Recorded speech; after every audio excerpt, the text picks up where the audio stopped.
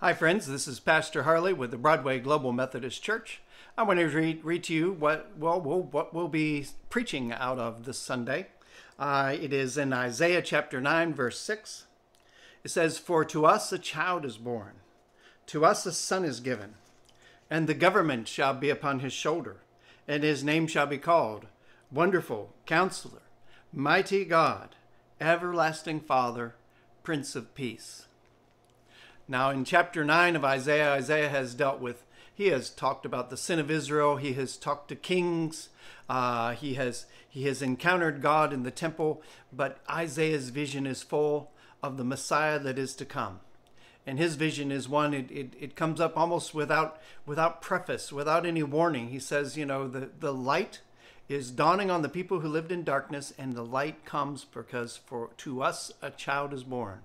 And it can be like no other child.